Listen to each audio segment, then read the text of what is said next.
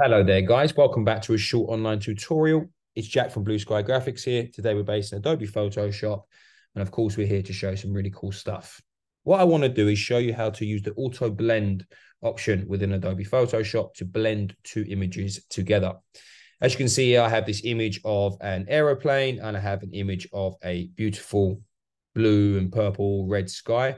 And what I want to do is blend these two images together to make the plane look like it's actually in that environment of the sky.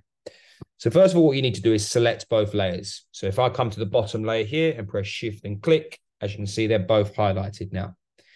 Now with them both highlighted, if you go to Edit, you have this option here of Auto Blend Layers. So if I now press that, your Auto Blend options will appear.